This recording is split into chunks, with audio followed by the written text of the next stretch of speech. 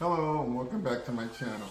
In this video, we'll be reviewing tips for performing a mini flush of the transmission fluid on this 2025 Chevy Trax with the automatic transmission.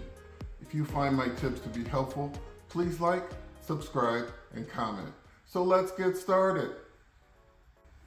Some of the symptoms associated with dirty or old transmission fluid include a burnt oil smell, hard downshifting when you're slowing down, engine temperature is too high, there's a shuddering or vibration in the transmission, you have a delay in shifting or hard shifting. Please see vehicle maintenance manual for warranty details. So let's talk about preparation. I like to let the vehicle sit overnight and the transmission be absolutely cool before I perform this procedure. And the reason I do that is because I don't have to worry about whether or not the fluid is expanded, okay? So let the vehicle cool overnight. You'll want the vehicle to be on a flat surface. You have to have the ability to lift the vehicle in order to access the check port. And that's about it. So at this time, we're gonna go ahead and identify the fill port, drain port, and the check port. Okay, we're moving into position to locate the fill port. So at the tip of my red pointer, you can see the plastic cap for the fill port. There you go, that is the cap. There, that's a little bit clearer for you. In order to gain access to the fill port cap, you're gonna have to remove this screw right here and that screw right there so that you can remove this section of hose, temporarily remove it out of the way, and that will give you full access to that cap that's right under this location. Okay, so let's go ahead and move under the vehicle. So now I'm right at the front of the vehicle on the driver's side. Just kind of panning down to show you the general area. And you can see that I have a hydraulic jack with the jack stand already in place. Now I'm going to move towards the transmission. You can see it coming into view. You can see the 4 dots. That's your drain port right there. Okay? And that can be removed using an 11mm socket. Now I'm just going to continue back, and it's a little hard to see, but right there, that bolt right there is the check port. On the screen, I also have a figure that shows the location of this check port, okay? That also can be removed using an 11mm socket. Okay, now that I've shown you the fill port, the drain port, and check port locations, let's quickly go over our supply list. Our supply list includes Dextron 6 automatic transmission fluid, and you're going to need 9 quarts of that. Okay, so you can get the 5 quart plus the 4 individual quarts. That should work fine.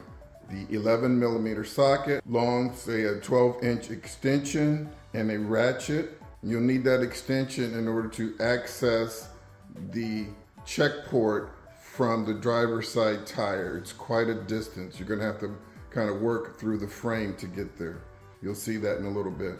You're gonna need a funnel and a hose, a 5-quart measuring bucket, an empty waste jug, a floor jack, and jack stands. Please see other items in the description below. And with that, let's just go ahead and quickly move through the steps, and then you guys can watch the video as many times as needed in order to perform the task yourself. Okay, I'm going to simply drain the fluid that's currently in the transmission using your 11mm socket with the ratchet. Okay, just drain it out into your 5-quart measuring bucket. Okay, very straightforward. So while the fluid is draining, you're going to remove these 2 screws so that you can remove this section of hose, get it out of the way. That way you can access the fill port location. You're going to remove the fill port cap, and you're going to install this hose at least about 1 inch into the fill port hole. Place this funnel in a secure location so when you're pouring the fluid, this hose doesn't move around.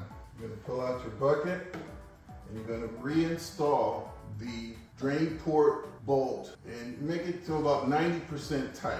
And also you want to write down how much fluid was drained. Okay?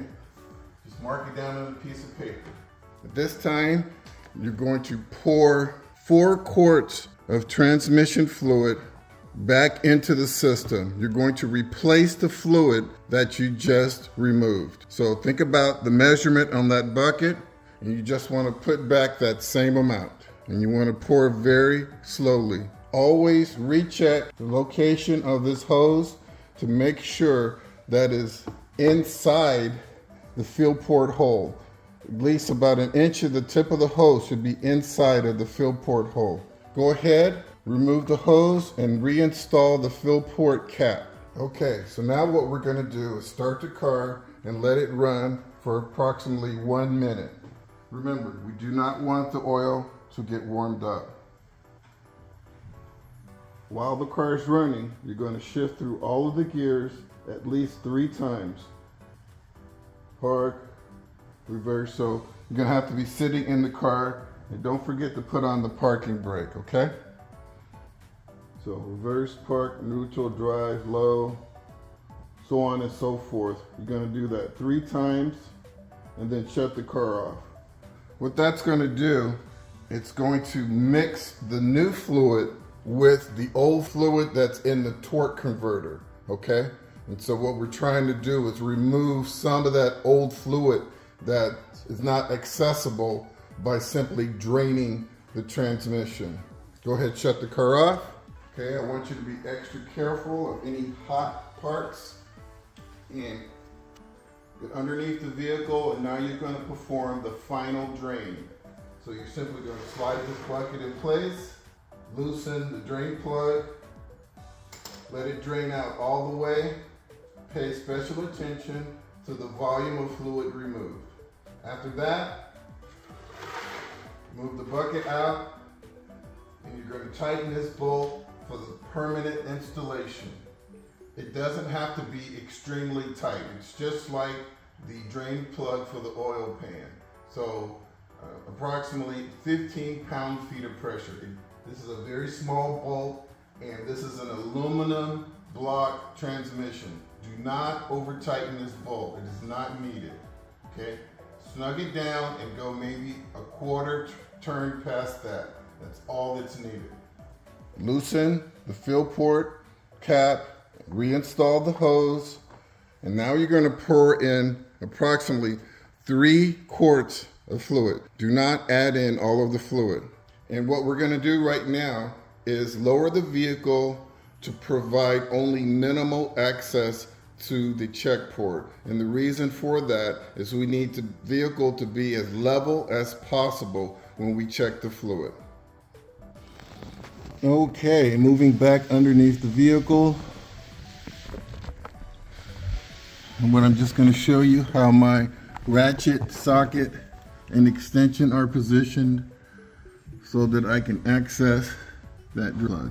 Okay, so you can see the socket and the extension, and then I'm going to pull back a little bit and you see the ratchet right there. And what I want you to do is simply open that check port, remove the bolt all the way, and you're going to place a bucket beneath the check port. Just a quick review. We've added in 3 quarts of fluid. We've removed the check port bolt, and we've placed a bucket underneath the check port locations. Okay. So what I want you to do now is add in 1/2 quart of fluid for a total of 3.5 quarts. Very slowly, okay? And then I want you to come down here and check and see if the fluid has begun to trickle. Now you want to wait about 15 seconds. If there's no fluid trickling, that means you haven't reached the fluid level yet. So now come back up to the top. So instead of adding 1/2 quart, now you're going to add in 1/4 quart. Wait about 10 seconds. Come down check for trickles. And you're going to add in that last amount. And when you come down, you should be just seeing 1 or 2 trickles coming out of that check port. And that's exactly what you want to see. Go ahead, reinstall the check port bolt. I'm going to tighten it down. Just needs to be snug, plus 1/4 of a turn. All right, remove the bucket, remove your flashlight, lower the vehicle. Go ahead, remove your jack stand and your hydraulic jack. Now you're going to remove the hose and funnel. Reinstall the fill port cap. Reinstall this hose section right here and tighten down these 2 screws. Okay, your final step is to take the vehicle out for a test drive. So what I'd like you to do is take the vehicle out for approximately 1 to 2 miles. Do not exceed 25 miles per hour. You're just trying to work through the gears. I want you to pay attention to any strange noises, and then you're going to bring the car back to this location, and you're going to go underneath the vehicle and you're going to check for leaks. If there are no leaks found, this mini flush is complete. This video is concluded. And so I just want to thank you guys for bearing with me. I hope my tips were helpful. Please submit any comments. And until next time, drive defensively.